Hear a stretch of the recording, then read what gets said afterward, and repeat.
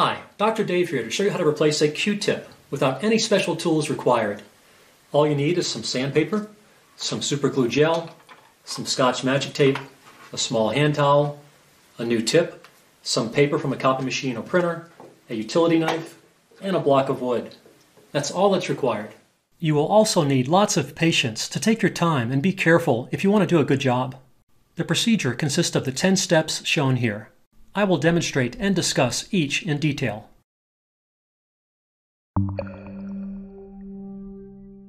Throughout much of the procedure, the Q is supported on the towel and block like this. If you want a softer surface to protect the shaft when cutting off the tip, you can use a leather or cork pad, but a clean block of wood is fine. Carefully position the blade close to the ferrule, but make sure you leave a small amount of material behind. You don't want to risk cutting into or damaging the ferrule. Roll the shaft back and forth and use a sawing motion as you cut to make it a little easier.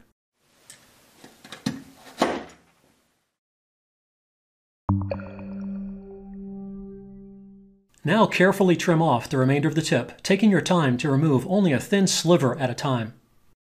Be sure to keep the blade as flush as possible with the ferrule.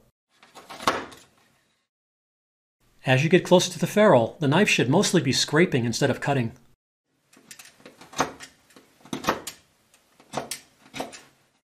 Be sure to hold the knife and shaft in a way that you won't cut yourself.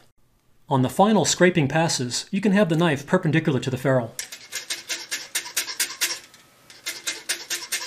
To remove the remainder of the tip and glue residue, you can lightly sand the ferrule end by holding sandpaper with a centered finger while turning the shaft, being careful to not sand the outer shoulder of the ferrule.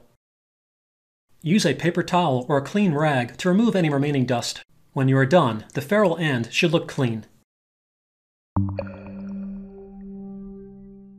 Now sand the back of the new tip so it will more easily absorb glue and be flat. It is best to use a circular sanding motion like this, rotating the tip and shifting as you go. Wipe the sanded tip on a paper towel to remove any remaining dust. The new tip should have a larger diameter than the ferrule. Test the fit of the tip on the ferrule to make sure it is oversized and fits flat with no wobble while turning and sliding.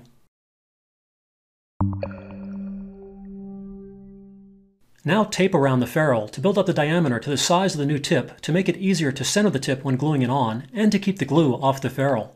Make sure the tape does not protrude beyond the ferrule, but get it as close to the end as possible. Check that the tape is built up to the same diameter as the tip. Here's what the tape should look like when you are done.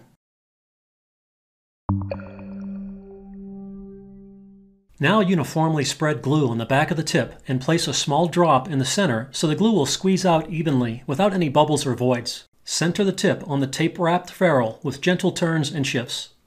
Gently press down on the tip to get the glue to squeeze out uniformly, being careful to keep the tip centered. Gently wipe off excess glue with a paper towel while turning the shaft. This also helps make sure the tip is centered. Now firmly apply and keep pressure on the tip. You can do this by hand by pushing the shaft down onto the table. You can also wedge the shaft under a table with the tip down on a board.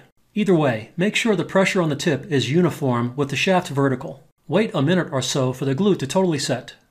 When you are done, the tip will be centered and bonded to the tape-wrapped ferrule. Now remove the tape by peeling toward the tip.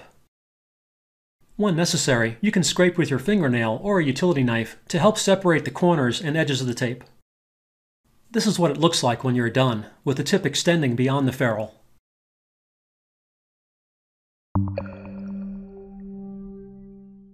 Now trim away the glue residue and some of the excess tip material. Hold the blade flush against the ferrule at all times, and start with the blade angled like this, with the board and tip close to the edge of the table. Trim only a little at a time with a sawing motion, being careful to not apply too much force.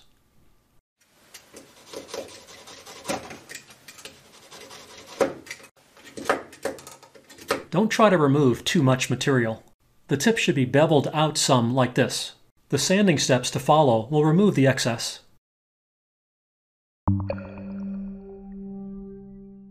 The next step is to sand the tip down to the final diameter. First apply a layer of tape to the ferrule. Now put down a sheet of rough sandpaper and place the block over half. Then tape down 2 pieces of cover paper across the sandpaper. Now position the block so only a tip height width strip of sandpaper is exposed with the tip against the block. This is what it should look like up close, with only the tip touching the sandpaper. The joint end of the shaft is supported on the towel to keep the shaft above the table and to help angle the tip into the sandpaper slightly. Holding the shaft near the ferrule and with the other hand on the block to keep everything in place, rub the tip back and forth to sand it down, turning the shaft frequently. Move to a different part of the sandpaper and blow and wipe the debris away periodically. After the tip gets close to the final diameter, switch to fine-grained sandpaper and continue.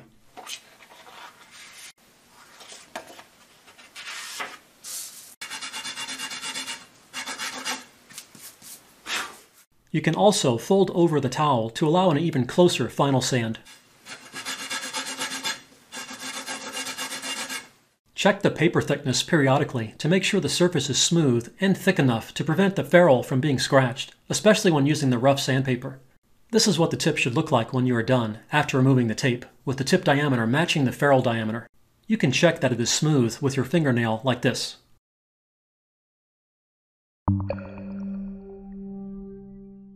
You can fine sand the ferrule and tip to help smooth things out even more. This will also clean up the ferrule. Wrap fine sandpaper around the tip and ferrule, keeping it as flush as possible, and turn the shaft, applying light sanding pressure with your fingers. Then change to an even finer grit. Finish it off with ultrafine sandpaper or emery paper. Now support the shaft on the unfolded towel and burnish the tip by wetting the sides and then rubbing on the paper, turning the shaft frequently.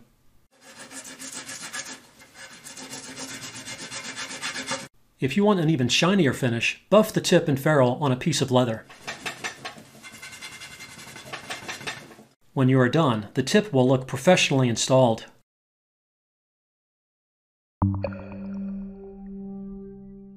All that remains is shaping and chalking the tip. You can use rough sandpaper curled in your hand while turning the shaft. But if you have a tip shaping tool, that is much easier.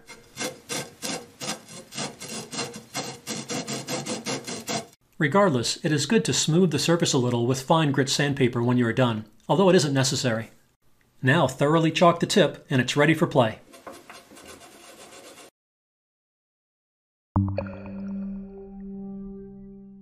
I want to thank Bob Jewett for coming up with many parts of this procedure and for giving me lots of good advice and guidance as I planned this video. Thanks, Bob! If you want a detailed list of all steps used in this video, along with additional advice, see the document linked in the video description. Also linked is a resource page containing more information and other useful videos. Hopefully, in the future, if you don't have convenient access to a fast turnaround cue mechanic when you need one, you will be able to change the tip by yourself. But be sure to practice on other cues first so you will be ready. Good luck with your game from Dr. Dave.